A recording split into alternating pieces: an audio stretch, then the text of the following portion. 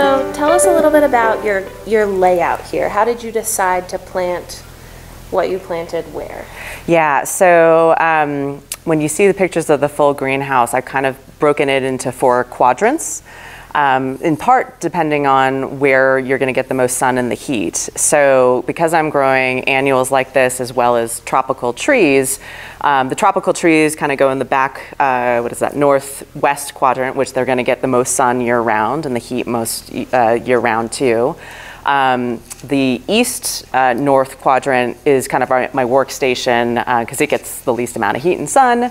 And then up here in the front, in the area that we're standing in right now, that is the southeast quadrant. And that's where I laid out these 4 beds so I can do annuals with some rotation.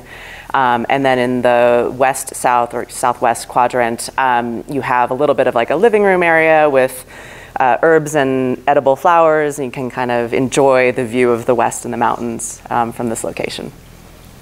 Okay.